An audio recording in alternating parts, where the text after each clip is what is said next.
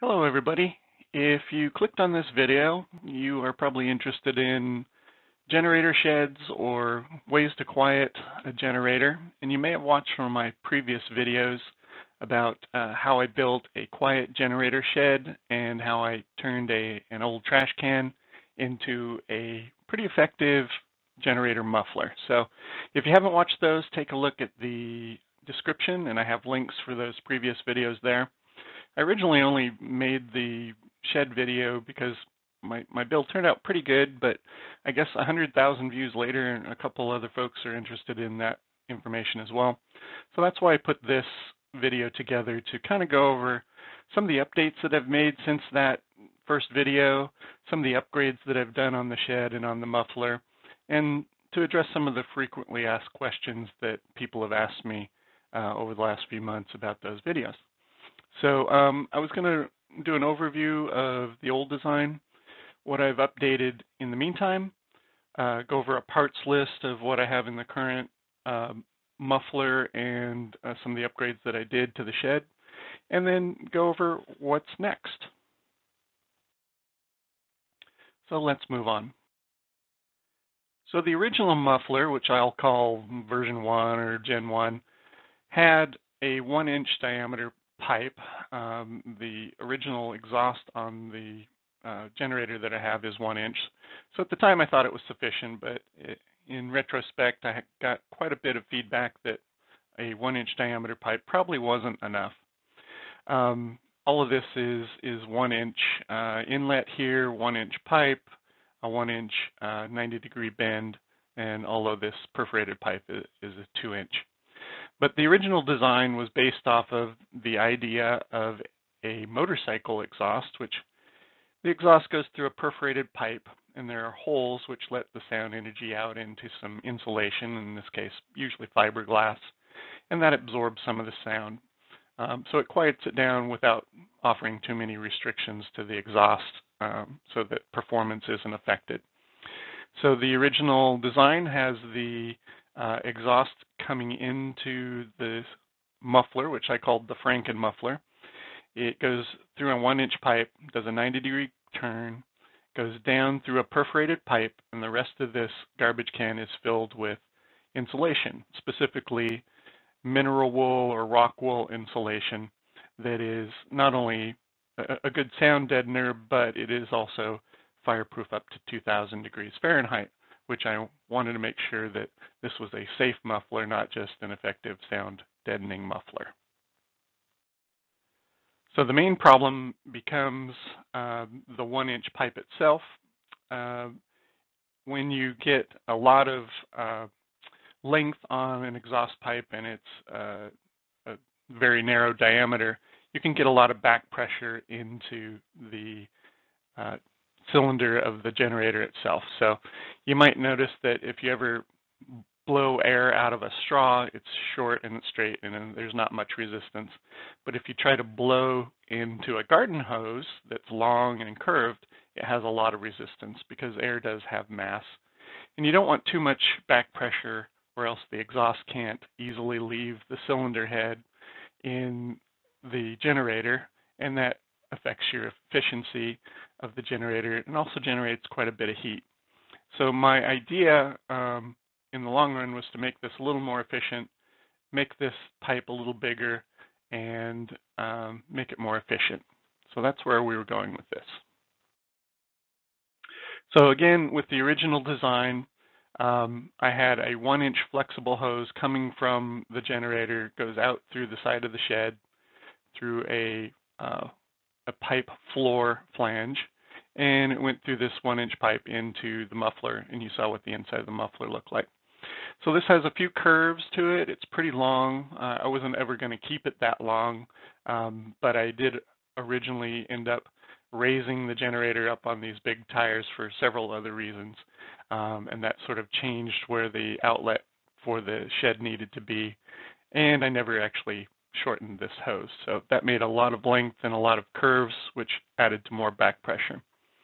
Additionally, the outlet for the muffler on that generator was only a 1-inch inside diameter. So the easiest way I found to attach something to it was to tap it for 3/4 inch pipe thread and threading a 3/4 inch pipe nipple into it. Then I could put a 3/4 inch pipe connector and another piece of 3/4 inch pipe, which I sort of beveled down, and I could slide this flexible hose over the top.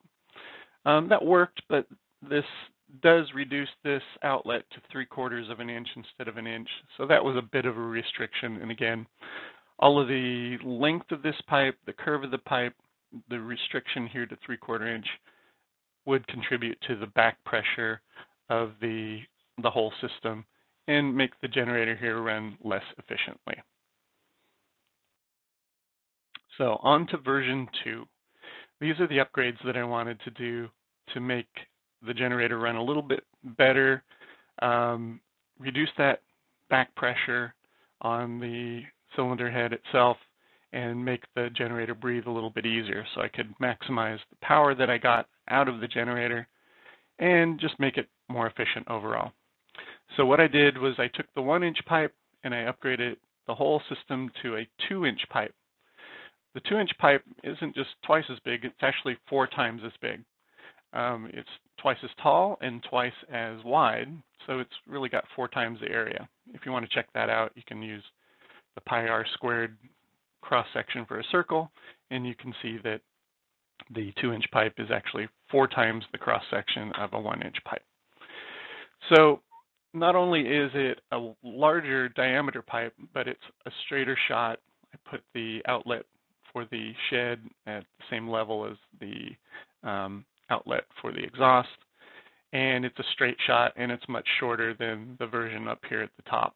So all of those are good with respect to making the exhaust breathe easier. The other thing that I did was inside the muffler, I upgraded the parts so that they're also 2-inch in diameter, and the curve is much more gradual than that really abrupt 90-degree turn. Otherwise, the muffler is just the same. It's got the same Rockwell insulation inside the muffler. And I also added some additional Rockwell to the bottom of this floor of the shed. You can see originally I didn't have any Rockwell on the floor.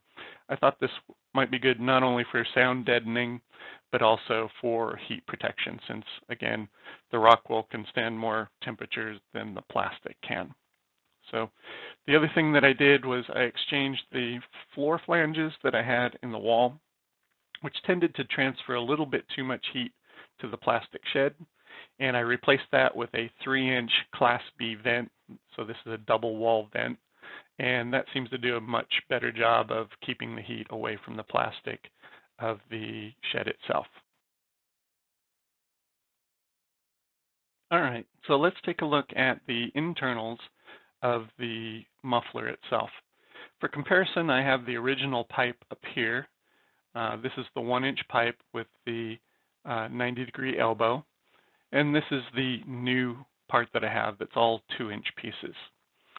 Here's an original view of the 1-inch pipe and how it makes the 90-degree turn down into the perforated pipe. And here's a view of this piece. This used some slightly different pieces, but this has a much more gradual turn. It's a 2-inch diameter, but it's a 4-inch radius instead of about a 1/2-inch radius on the other elbow up here. So this fits in the same amount of space. I did have to trim back some of the Rockwell that I used at the top here so that it would fit snugly. And here's a side view of how it comes in and the pieces that I used, which I'll get into later. I'll have a parts list of the things that I used. So basically the whole internals of the muffler are now 2-inch. Again, this perforated pipe was 2 inches originally, but this piece was 1 inch. So I removed those restrictions. So in the shed itself, I upgraded the original tiny little 1-inch diameter flexible pipe and the 3/4 inch pipe that I used to connect to the muffler in the generator to a 1-inch pipe that's welded to the generator muffler, and then immediately it grows to a 2-inch pipe through it's called a reduction bushing, but it's a 1 inch to 2 inch, and then the rest of it is 2 inches all the way out. Down here in the bottom corner, I have the new system up here at the top. This is the whole flexible pipe and all the pieces that go on it. Here's the 3-inch Class B vent, the double-walled vent. And here's actually a brand new spark arrestor setup that I set up that has a much larger spark arrestor than the original one, which is down here. It's a tiny little screen that was used in the original one. And you can also see that the length of this pipe is much shorter than the original pipe that I used on the other one.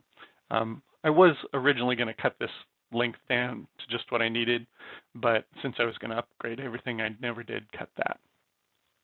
Up here at the top, you can see the individual parts, which I'll go into later, and which you can see if you want to replicate something like this, what the parts actually are, and I'll get into that later.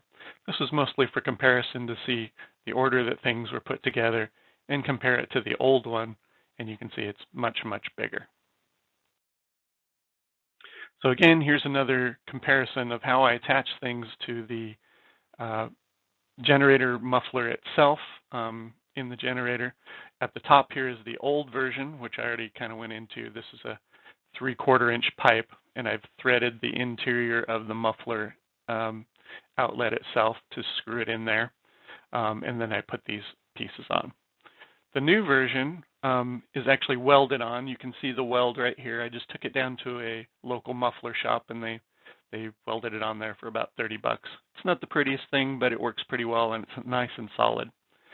The main reason I did this was because I can use this threaded pipe to attach multiple things to the exhaust. So I can do the extended pipe and flexible pipe that I'm using for a muffler shed, and I can also put a spark arrestor on it, or I could do various things and attach it here, and this is a nice sturdy way to do it.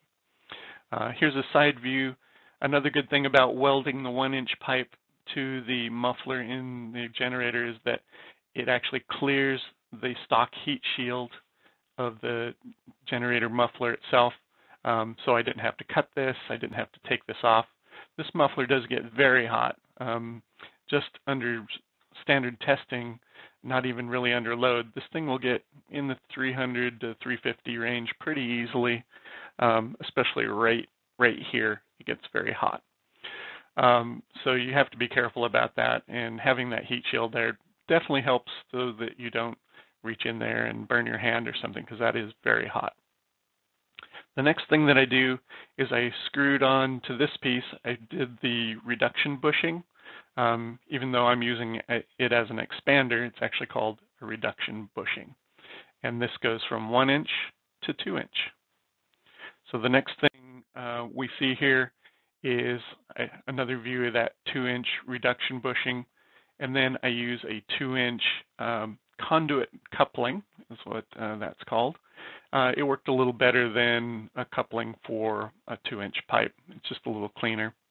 And then the next thing that I put on is a compression fitting, and this is also for conduit, which I found was a little snugger than a similar thing that would have a set screw. You might see that in some of these pictures that I took when it was older. So here's an end view, and you can clearly see the 1-inch pipe expands to a 2-inch pipe. So that's what we're going for. So there's no restriction here coming out of the exhaust. It was originally 1 inch anyway, so there's no restrictions there. And we go directly to that 2-inch, which was the goal of everything anyway. These pieces here, this one and this one, are actually, like I said, conduit pieces. You'll also hear them referred to EMT, or electric metallic tube, which they use for conduit for wiring. It seems to work pretty good for this application. It's still metal, so it should withstand the heat. Theoretically, the heat out of this one should get up to potentially 600 degrees Fahrenheit, so I didn't want anything in there that would, wouldn't stand at least 600 degrees. So this pipe right here just kind of shoves in there, and you tighten this screw right here, and it kind of clamps down on the tube. All right, so next, inside of the muffler, I had a choice. That original elbow right here, which you can see, which was just a 1-inch 90-degree pipe elbow, was really abrupt, so that causes a lot of back pressure. So I wanted to make that more gradual. A lot of people suggested that I do a 2-inch conduit elbow, which is much more gradual so that wires will go around that corner. But if you can see up here, this is a 2-inch conduit 90-degree elbow, and it's huge. So if I actually went in up at this level and it made the corner, it would end somewhere down here, and it wouldn't have a lot of room for sound muffling for that perforated pipe. So I couldn't really do that. Even if I cut it off, say about here, it still uses almost half of the muffler. At the other extreme, I could have used a 2-inch pipe elbow instead of the 1-inch pipe elbow. It's a little more gradual, especially on the outside, but I thought that was also a little too abrupt. So I went the middle ground, and I found this 2-inch exhaust tube that has a 4-inch radius. So that's the radius of this arc right here. And I ended up cutting it off about here, and this is the end product. It's probably more like up here.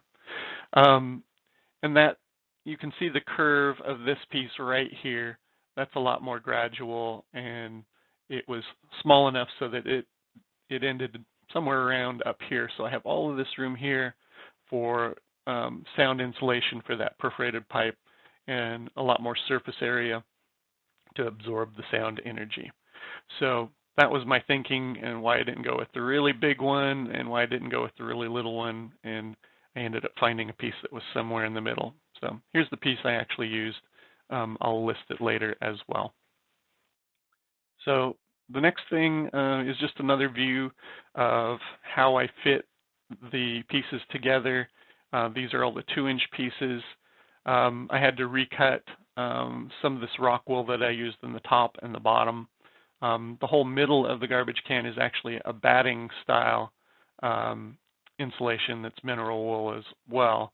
And then at the top and the bottom, I used this rigid stuff that I used for the shed because it would retain its shape, and I could control pretty precisely where things landed. I ended up using a slightly different piece here at the end. This is a set screw connector, and I ended up using a compression connector just because it had a better fit, but this one would work as well. These are just different views. And eventually I put one more piece of rock wool on top of here to cover this. I did have to cut a little channel and a little notch out for these set screws here, but it just sets on top of this and is pretty much flush with the top of the garbage can, so that it had a nice seal, so that the exhaust wouldn't come back up here and come out through here and up through the top of the lid, which can be a problem if you don't have a tight fit.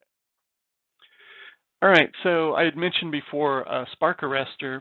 The stock spark arrestor, which I had built into a couple little connectors up here, is really tiny. It doesn't have a whole lot of surface area because it was meant to fit in that 1-inch outlet of the stock muffler on the generator.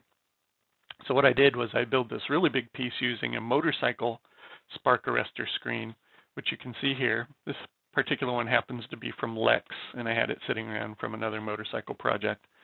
But I did end up grinding this lip down here to about 56 millimeters, which is about the size of the inside of this set screw connector. So it would set right up against that little ledge inside the connector there. And then I would put the screen in, and then I cut a little piece of 2-inch conduit, which I shove in there to hold it on, and then I screw down these screws, and it holds this conduit in place, which holds the screen in place. And then I use a conduit connector here, kind of as the body, this piece right here, of the piece. And this will actually screw on to that reduction bushing that comes out of the muffler itself.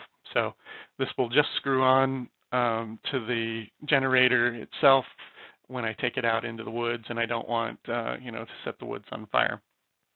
So a lot of locations on public lands require that you have spark arresters on, say, motorcycles, ATVs, and even generators. So this way I'm covered. Kind of an expensive way to build a spark arrestor, but I've seen worse ways to do it. You might say that the spark arrestor is adding some restriction to the flow, but not a whole lot, because even though this piece is slightly under 2 inches, there's a lot of surface area, so the airflow kind of comes through here, and it has a lot of room to come through this screen, and it stops the little hot metallic sparks you might get if you have, a backfire or something from your internal combustion engine, and keeps it from shooting out through the exhaust and setting things on fire. So I thought it was important that I do build a spark arrestor and that it be matched to the new 2-inch exhaust. So that's why I took the time to do it. All right, so let's take a look at what the actual results were. If you watched any of my earlier videos, again, take a look at the links in the description. You'll see that I did some pretty extensive testing with a sound meter to show where the kind of the hot spots were as far as sound, and how loud things were. It's kind of hard to tell on a camera sometimes how loud things are, but the decibel meter is, pretty accurate as far as showing what a real sound level is. It doesn't show the quality, like is it high pitched or low pitched, but at least it shows the overall sound level. So up at top are some screenshots from some earlier sound testing that I did on the 1-inch exhaust right here. And I did a sound test right at the tip of this flexible pipe, which would have been right here, but before it's connected to the muffler. And it was about 94 decibels, a few inches from the end of that pipe. When I plugged it into my original Franken-Muffler here and just did a test a few inches away from the muffler, it was about 74, 75. So that's where I came up with a 20 decibel drop. It is important before you start doing these tests that you make the rest of the generator as quiet as possible. So that's why I did the muffler testing last, after I'd quieted everything else I could about the generator with the generator shed, including putting some baffles over these little outlets here and the inlet vents. Then the loudest thing left was the exhaust note. This way you can find out if you're really being effective with your sound deadening attempts, because the only thing left is the exhaust. So again, the original went from 94 to 74. Now, I got a rude awakening when I tested the 2-inch pipe, because it's wider, it's straighter, it's shorter. It actually let quite a bit more sound out of the pipe. So at the tip of the pipe, just a few inches away, it was a whopping 100 decibels. That's quite a bit louder than the 94 decibels that was coming out of the pipe up here, right here. But the good news is that once I hooked it up to the muffler, it was actually about the same. In this case, 73 decibels. The big difference was actually how well I got the lid to fit. Up here with a single bungee, it wasn't fitting quite as well, and a little bit of sound was escaping right here. With the newer one, the 2-inch one, I actually had 2 bungee cords, and I had a lot better fitting lid, and I had adjusted the insulation that touches the lid to be a little more effective, so it would stop any rattling and any escaping noise and air that came out of the sides here. So that was a little more effective at stopping any noise escaping the lid. So that's a good place to focus on if you're getting any excess rattling. For a little closer look on the internals, I actually took a piece of that rock wool. I sort of shaped it like the lid and made sure that it was pressing pretty firmly against that. And then again, I used 2 bungee cords. I think in the future, I might make a little modification and put some additional anchor points here around the trash can and use some screws to actually cinch down the top a little bit more, maybe make a little wooden frame that will pull the lid down nice and tight and eliminate any leakage and any rattling. But that's probably overkill. As long as you can keep it from rattling and keep the air from coming out, I think you'll be in pretty good shape, and it will sound pretty good. All right, on to the parts list. You guys can pause this if you need to, take a look. Some of these pieces aren't the exact pieces that I used, but for the most part they are. This piece here I didn't have listed, it's just the end of a 1-inch pipe that I cut off and ground down, and that's the part that I had welded onto the muffler for the generator. I couldn't find an exact list for this reduction bushing, but here's a similar one.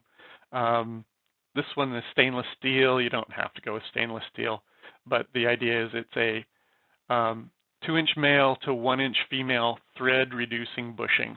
So again, it doesn't have to look exactly like that, but it'll have a 1-inch hole, and it'll with threading on the inside, and it'll have a 2-inch hole with threading on the outside.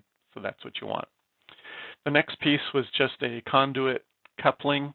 And that's what I used to connect that to that threaded piece, and they just screw onto each other. Here's the piece right here. This piece was a compression connector for conduit. Here's the piece right here. I think this is from the Home Depot website. You can find them at different locations, but this was from the conduit section of the store. Again, you could use regular pipe, you could use other types of fitting like a set screw fitting. I just found that this one fit the most snug and had the least air leakage. Now I should mention that this flexible pipe has a 2-inch outside diameter. Now most pipe is listed at 2-inch inside diameter. So tubing and pipe are measured a little bit different. So this connector is really made for conduit that's about 2 1/8 outside diameter. So this was a little wiggly even when I tightened it up. So what I ended up using was this product from 3M. It's foil tape, but it's 600-degree foil tape. Don't use your standard foil tape because that's good to about 200 degrees. This specifically says right here 600 degrees Fahrenheit. So I figured that should be enough for most of the application.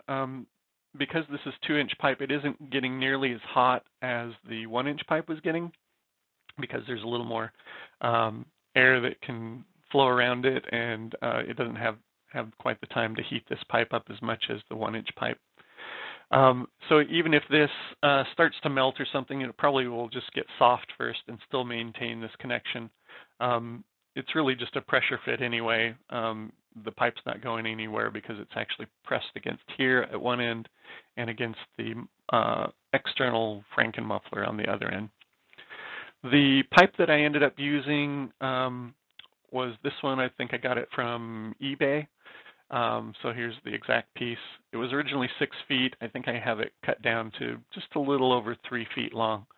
So I'll have a little bit left over for any other projects. So those are the pieces I used. Again, you don't have to use those. These are just what I used in case you want to get started and want to find something similar. The parts that I used from the muffler, this is updated from the version 1 list. I gave a whole build rundown in the original Franken-Muffler build video on how I built it and the parts that I used. These are just the updated parts. So again, a trash can, I used a 20-gallon trash can here. You could use a 30-gallon or even a 55-gallon drum. The perforated pipe right here down the middle, I used this one, a 2-inch by 24-inch, which was about 30 bucks. You could go bigger, or you could even substitute a perforated pipe with some wire mesh that you just roll into a tube. It will accomplish essentially the same thing. Basically, it's to keep the insulation from impeding on the path of the exhaust as it goes through the muffler, and also let the sound energy out into the insulation so that it can absorb it. This external piece here, in this picture I actually had a set screw connector, but I ended up swapping that out for a compression connector, which I've sort of explained before. The next piece here is a conduit connector, just like I've used in other locations, and another set screw connector. I couldn't find this particular one, but here's a similar one at Home Depot. and it serves the same purpose. Again, it doesn't really matter. The reason I ended up with this particular setup is that it was the right length. So this fit really well, and it has a little wiggle room right here so that I can slide it in and out as you're screwing this on with the insulation and everything here.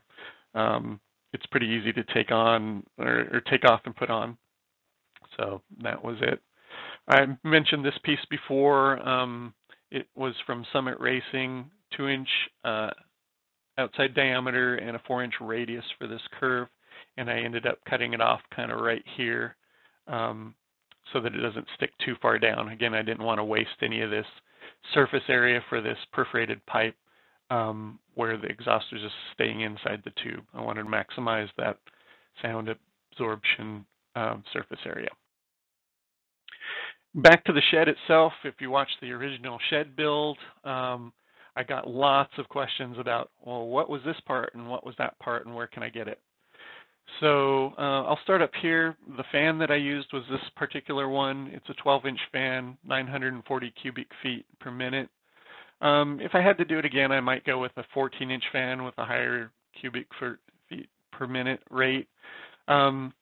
This one sounds pretty impressive, almost 1,000 cubic feet, and the shed itself is 70 cubic feet. So in theory, that could replace that air about 15 times in a minute, so every 4 or 5 seconds. But as we know, airflow through a shed probably isn't that straightforward. It's probably going from one side to the other, kind of in the middle, and then the corners are a little more stagnant. So more airflow is better in this case. On the inlet side, I actually used this gable louver vent, which on a house you would normally see here up in the top of the gable. So the reason I picked it is because it has downward facing louvers to keep the rain out, and it already had mesh installed to keep bugs and mice and things from getting into the shed. So it was kind of an all-in-one, and I didn't have to put additional screening over it or waterproof it in another manner. So it was kind of ready to go for the inlet side. They make a 12 by 12, which would sort of match the fan, but I wanted a little more surface area here to let as much air in as possible. Now I do cover these, both the fan outlet and the air inlet, with a baffle that I explain in both of those videos about the Franken-Muffler and the shed build. So take a look at that if you want to see how I built the baffles. Another piece that I used was a dust collector blast gate. I haven't seen this used too often, but I use it to pass electric cords and maybe a propane line in and out of the shed. And then when it's not in use, I can actually close the door here and seal up the shed. And actually, even after I pass the cords through, I can close that door a little bit, and it makes a minimal-sized hole for sound to get out. Or I could open it up to make more airflow. Either way, it was a convenient way to put a door into the side of the shed where I could pass things inside and out. I'll explain a little bit more about what a dust collector blast gate is, since a lot of people didn't know what it was. The insulation I used on the inside of the shed was this Rockwool Comfort Board 80, which is 2 feet by 4 feet and then 1.5 inches thick. It's not available everywhere. I got mine at Lowe's, but not every Lowe's has it. You might need to mail order it or check around. There are other similar products from Rockwool, like Roxol, which is the parent company, Pro Rocks, but basically it's a semi-rigid insulation material, and it's specifically made for sound deadening properties as well as insulation. So it works pretty well, and since it's mineral wool, it's got the fire rating of 2,000 degrees Fahrenheit, which I was looking for. The vent that I use to go in and out of the shed for the 2-inch version is this Class B 3-inch vent. This one was 24 inches long. I ended up cutting it in half and only using about 1 foot of it. I could have left the full length, but it looked a little awkward, so that's why I cut it in half. And I used a 3-inch hole saw in the shed to make a perfect circle, and it slipped right in there. I'll discuss this one just a bit, but I used this particular screw, which is a self-piercing number 10 by 2-inch screw and an 1.25-inch washer to hold the rock wool to the side of the shed. So a little more on that one. The reason I went with a 2-inch screw is because the rock wool itself was 1.5 inches, and I kind of calculated that I needed about a 1/2 inch more to pierce the inner wall of the shed, which is kind of right here, but not poke out the outside of the shed since it's a dual wall construction. The other tricky thing about this is these screws don't really have to support the weight of the rock wool because the rock wool is actually sitting on the floor of the shed. It just needs to hold it to the wall so that it's always touching the wall. But the sheds, if you've ever worked with these sheds, have a lot of bumps on them. So there's flat surfaces and then there's indentations. So before I would actually put a piece of rock wool on the wall, I would make a little mark on the shed wall where I could still see it on where the flat surfaces would be, so I could screw into this flat surface instead of a hole. So be careful that you do that. The good thing about the rock wool is it has these lines on it. So if I made say a mark right here, I could use this line to go down and make another hole in a similar location. So that was actually fairly convenient. So I frequently asked questions. We're at the frequently asked questions part of the video where I'm going to answer some of the questions that I got from my other videos. I got a ton of these questions, so I figured I'd answer the most popular one. And the first one is, what the heck is a dust collector blast gate? You can see it in the video down here, and I have cables going in and out, and then I can shut the door on top of it to kind of minimize that hole. And when I don't have the cables coming in and out, I can just shut it all the way and it seals up the shed. And here's the actual piece that I bought. But basically, a dust collector blast gate is part of a dust collector system, which is just a really big vacuum system that you use mostly in like wood shops and things like that. And this vacuum can be connected through semi-permanent hoses, PVC pipe that can be 3 inches, 4 inches, 6 inches, even 8 inches I've seen. But to get the maximum vacuum on any particular piece of equipment, you can open that blast gate and close all the other ones, and that maximizes the vacuum to suck up the sawdust from this particular piece of equipment. And then when you're done with that, you close that one and you open another one, and you can use it to suck up all the sawdust from this other one. So it just makes the dust collection system more efficient, and it has nothing to do with passing electrical cables in and out. But I had these really big 50 amp cables that are almost as big as your fist. So I couldn't use a standard box that you would typically get to go through the wall that was for electrical stuff. So I needed something bigger. And I saw this in another video. I thought it was a great idea, so I used it. And so feel free to use that idea. All right, so here we have the generator that I have, which is the Westinghouse WGen 9500DF, which is dual fuel. And out of the box, it'll run on gasoline or propane. But I got a lot of people asking me, can it run on natural gas? So I'm not an expert on this generator, but I do know a little bit about it. So you can buy a kit that will run on natural gas. It does cost you a little bit extra, and you have to install it. The downsides of natural gas is it doesn't have quite as much energy per volume as propane, just as propane doesn't have quite as much energy per volume as gasoline. Natural gas comes in obviously a gaseous form. Liquid propane is a liquid, and gasoline obviously is a liquid. So there's some issues with transporting natural gas. So usually your deciding factor is whether you have natural gas line already plumbed to your house. If you do, it's not too expensive to run it out to your generator.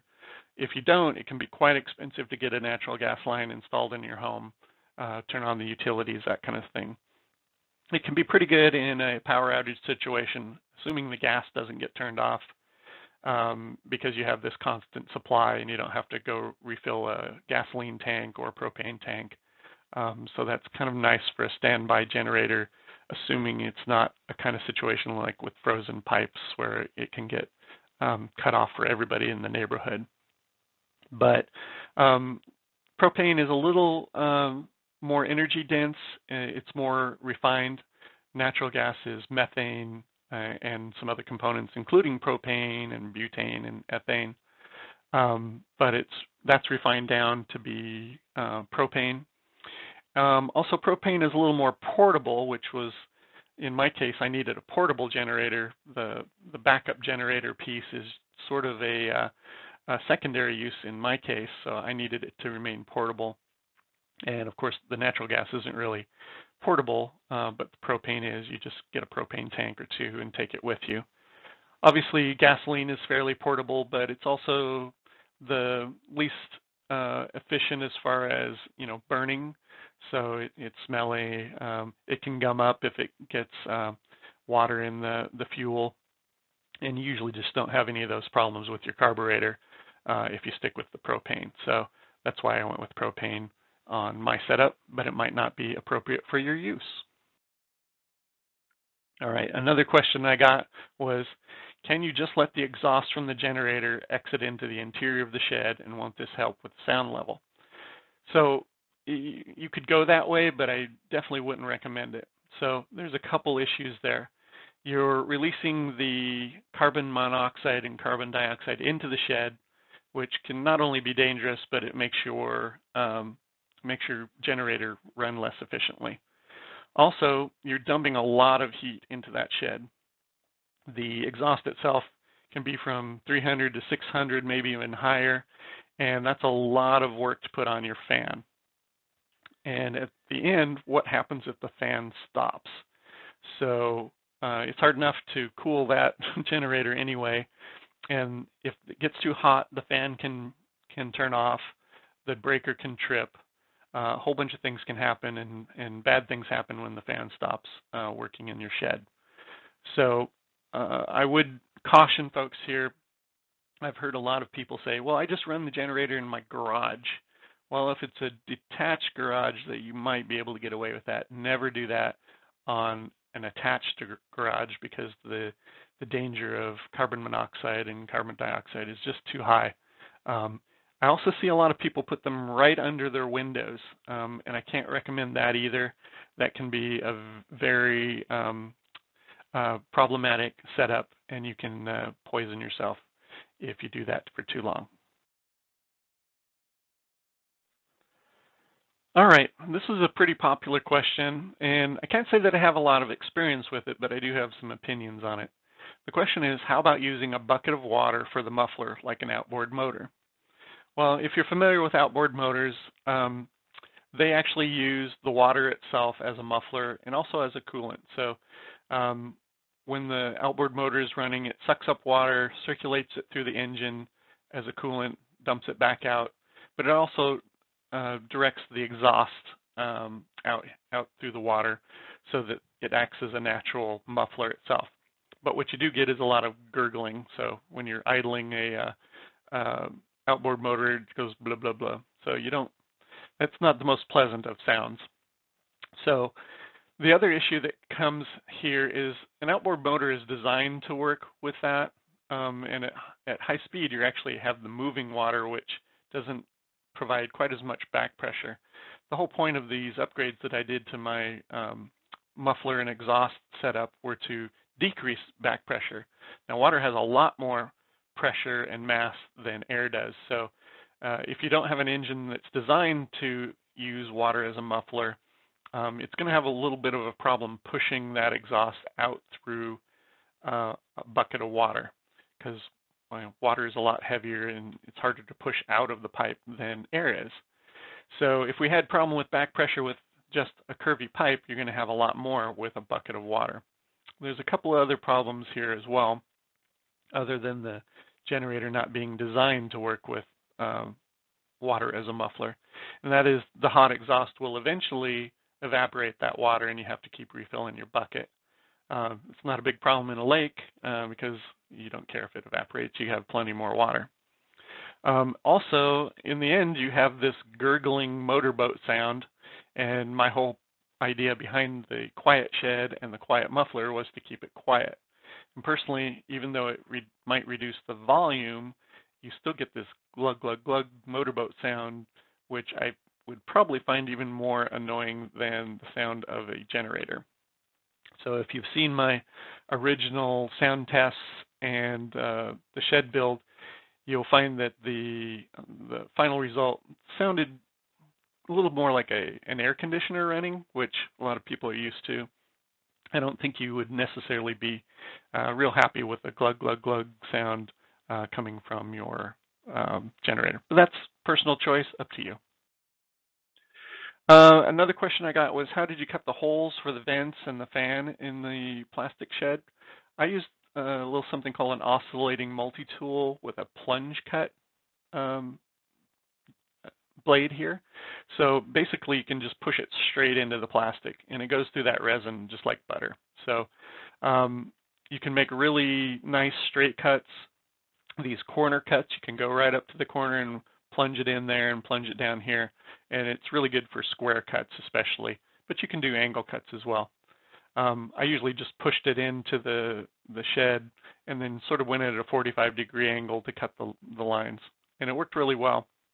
But keep in mind, this thing oscillates at a very high frequency and it will shake the entire shed and make a really annoying and very loud sound. So wear ear protection if you use this on a plastic shed, or else you will have some ringing ears for a couple days.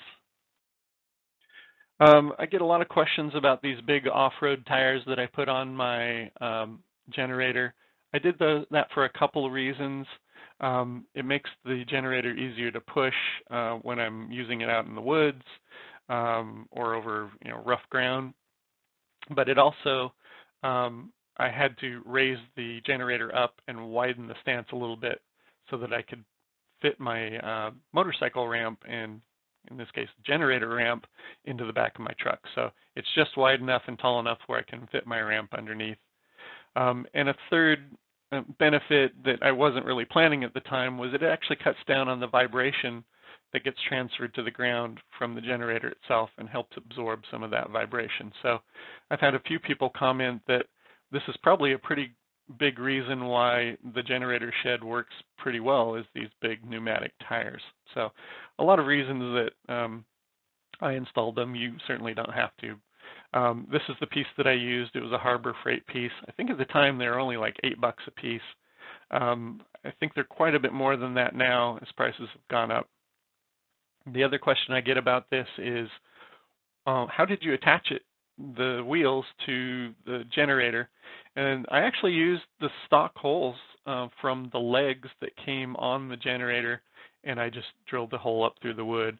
And these actually had nuts right here welded to the frame, and I just used those. I think these are M6s or M8s, I can't recall. So I didn't actually have to drill any holes right here. I did have to drill one hole in the frame right here on this side and the back side. And then here I just used conduit connector and went over the frame rail and just held it down. It seems really solid. The wheels aren't going anywhere. If I had a choice, I might not have used wood. This was mostly to see if it would work, and it seems to. I might have some concerns about the wood, especially right under the muffler where it gets very hot, but I might put some heat shielding there. Alternatively, you could make it out of steel tubing, that kind of thing.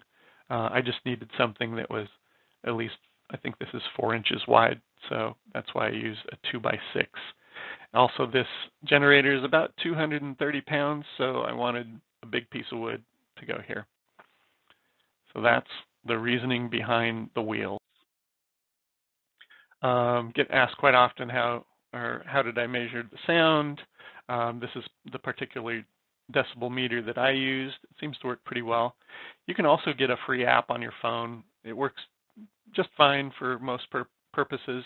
I wanted to get a little more accurate, as the microphone on my phone didn't seem to be super accurate all the time, especially at very high noise levels, it seemed to kind of cut out. So I wanted something that would go up to, in this case, it was 130 decibels. And I've used this for other projects as well. All right, so now for some of the dumber questions that I get, but in the original video, I started out by saying that I bought the generator to charge some electric motorcycles. And the question is, did that idiot in the video really say that? And he said, doesn't this person have to turn in his tree hugger card? Well, yes, I did say that. And these actually happen to be the electric motorcycles I'm talking about. They're Alta Redshift electric motorcycles. And they have a pretty big battery in them. So what I didn't say is that I would use the generator to charge them at home. That would be pretty stupid since I have an electrical outlet for that. What I do use it for is when I go out riding at the motocross track or out camping, is I use the generator to charge the bikes. And I needed a big generator because these two bikes together pull about as much amperage as a Tesla does. This is kind of a joke picture here, pulling a generator to charge a Tesla, but the idea was kind of the same if you assume that I bought the generator to charge my electric bikes. Only off-grid, I swear, folks. So household backup power was sort of a secondary purpose of this, and thus the generator shed. So again, I needed to keep my generator portable, and I needed to make sure that I could load it in the back of my truck, which is why I had those big wheels and a wide stance. The generator literally sits right up here in front of the bikes, between the two front tires and in front of my tie downs here, and straddling my ramp. So it works pretty well. It's a tight fit, but it fits. In the end, you might think it's kind of dumb to charge an electric bike with a gas generator, but you do what you need to do to power your devices. You need to get your energy in the right form for you to use it. In my case, I didn't buy the electric bikes to be green. I bought them because they're really cool bikes and they have a lot of advantages over an internal combustion bike. They start right up. I never have to do oil changes or other maintenance on the bike that I would normally have to do on an internal combustion bike. I don't have to rebuild carburetors. I don't have stinky gas. I don't have to rebuild the engine after 50 or 100 hours. I actually have 300 hours on two of these bikes, and all I've ever had to do is change the tires and the chain. So maintenance-wise, they're a breeze. But you do what you need to do to charge them when you're out and you don't have an electric plug-in.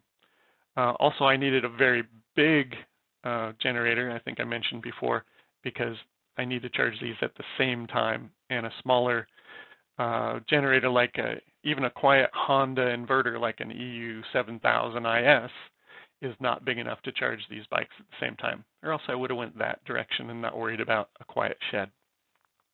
So lastly, back to the point that you need the energy in the form that you need it. People use electric gas pumps to pump their gas into their internal combustion cars. So you use what you need to use to get that energy. And sometimes you might have to jump through a couple hoops to get it in the form that you need it. All right, another question. Is that idiot really wearing a helmet in the shed build video, or does he just have a huge head? Well, yes, I am that idiot, and I am wearing a helmet in that shed build video. Basically, I already had a motocross helmet with a chin mount for my GoPro, so I decided to use it.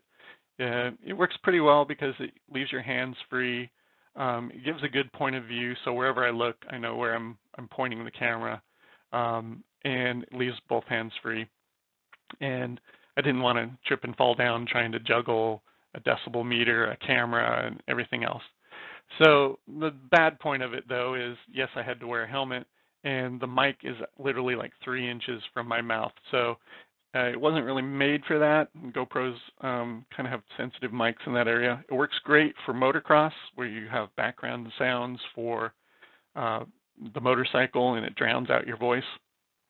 It did not work quite as well with with low background ambient noise, and I'm sorry for the sound quality on that video.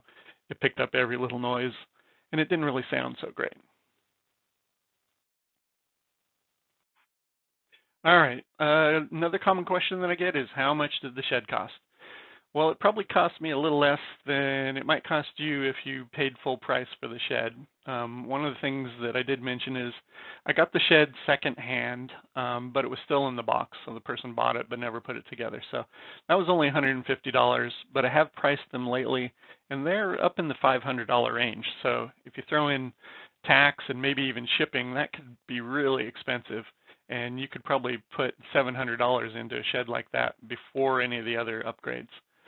But I wanted to go through these parts so that you had a general idea of what costs I put into the shed. So my estimate is about $700, not counting things like extension cords and generator interlocks for my electrical panel and stuff like that that aren't really related to the shed. Just having a generator that you want to plug into your house, those were necessary. So parts, the attic fan was about 70, the vent was 25, the blast gate was 15, the flexible pipe was 30. I have about $100 into miscellaneous pipe and conduit parts. If you know exactly what you want, you could have done that a little cheaper than what I did, but I had to buy miscellaneous parts to figure out what would fit and put them all together and see what was the right length, etc. The rock wool, I actually used 2 packages of rock wool. That was $120 total.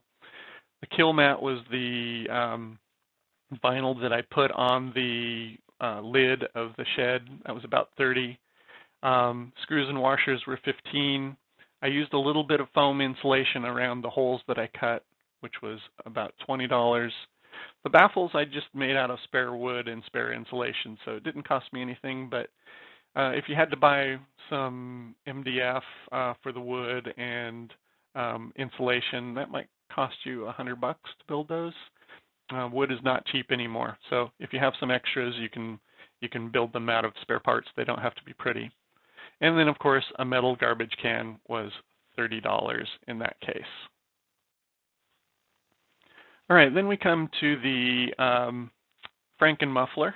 I did purchase some additional insulation, the batting style of mineral wool, which I go into in the version 1 video if you want to see some more details on that. That was about $50 per pack. I only used a couple sheets of that. The perforated pipe was $50. Some wire mesh that I put at the bottom was $15.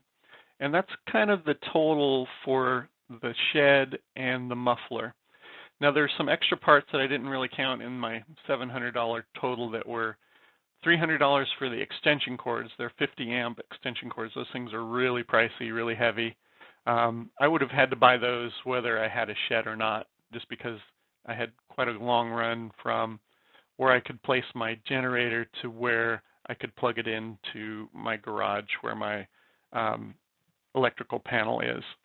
There's also the cost to hook it up to your electrical panel, which in my case was a generator interlock kit and an outlet box. That can be quite pricey. You could also go with a transfer switch, which is even more, or something called a Jenner lock, which is even more pricey, like $1,000, and that isn't even installed. So those weren't necessarily tied to the shed or the muffler itself, but they're things that you'll have to take into account if you're going to connect a generator to your house electrical system, unless you know how to do electrical work. Some other things that I'm doing that I haven't done yet, but I have the pieces, are a trickle charger for my battery. I've seen a lot of people use this in other videos. It even has the right connector to connect to my battery. You put this on the lid of your generator shed or the roof, put a hole in the wall and run it to where your battery is, and that will keep your generator battery charged when you want to use it. And the other piece is heat wrap for the flexible pipe. I have this, I just haven't put it on. It should actually help with keeping the heat in the generator shed down, and it will probably help a little bit absorb some of the sound that escapes through the pipe, just from it rattling and things like that. Do be careful when you put this stuff on. It is fiberglass. It can be itchy. It can get in your fingers and in your eyes if you rub them. So I think the instructions actually say to soak this in water and wear rubber gloves so that you don't irritate your skin and that kind of stuff. So it's kind of a pain to work with, but when it gets done, it should help considerably with the heat and the sound on that flex pipe. Another big project, I may make another video on this, I'm not sure yet. I actually had another design for the Franken-Muffler that's probably the Gen 3, and I kind of call it a spiral flow muffler. Basically, I took layers of the rock wool and I cut it into a shape like this with a hole. You can see down here in the corner. And I start stacking it up and I rotate each one a little bit. So it makes a spiral. There's a lot of surface area in here. But my main idea here was I wanted to increase the flow of the muffler. And these are huge. You might be able to see down here, this is a 4-inch circle. This is a 4-inch circle and it's 4 inches wide. So it's essentially 10 inches long, 4 inches wide. You can stick your arm down this hole. But it will spiral about one time around the garbage can as it comes up. And each little corner it makes here absorbs a little more sound, etc. It worked pretty well. The trickiest thing was what to do at the top. So I had a couple variations here. The exhaust will come in here. This is the one when I was trying to make the flow maximized, and it's just a big sound chamber and then it goes down. That actually let out a little too much sound. This one was much better. I kind of put a little spiral here and then it has to turn a corner. It's fairly gradual there, and then it spirals down about one full 360-degree turn. This one worked much better, but it does have a little bit more back pressure. But I could literally hook a leaf blower to this and it would blow out the bottom without too much pressure. So the idea that it would decrease back pressure was pretty good. Total sound was slightly more than my version 1 and version 2 mufflers. So I'm going to keep working on that one. I don't know if it's a better answer. I think the version 2 muffler is probably more than sufficient for what most people are looking at, especially if they don't have a muffler or a generator quite as loud as the one that I have. So stay tuned. I might make a video on this. I've mostly included this just to kind of show what I'm thinking about, some other ideas that you might want to implement. This whole video series is really about giving you guys ideas on how you can quiet your generator or other devices as well, like air compressors, things like that. Work on the same principle, just reverse. You guys don't have to build, exactly what I built here. These are just ideas, parts that I used, experiments that I've had, and things that seem to have worked pretty well. So that was the whole point of these videos. And really thank you guys for watching and staying tuned into my channel. I really didn't intend this to be a huge video series. I thought maybe a couple hundred people might see it. Now 100,000 views later, a lot of folks seem to be interested in shed videos and quiet generators and things like that. So if you like this one, hit like, subscribe in case you want to see some more videos. I do occasionally post other things like other stuff on electronics, electric motorcycles, and kind of geeky stuff like that. So thanks for tuning in. I know this was a long video, but I did have a lot of questions, so I figured I'd just answer them all at the same time. And thank you guys for tuning in. Bye.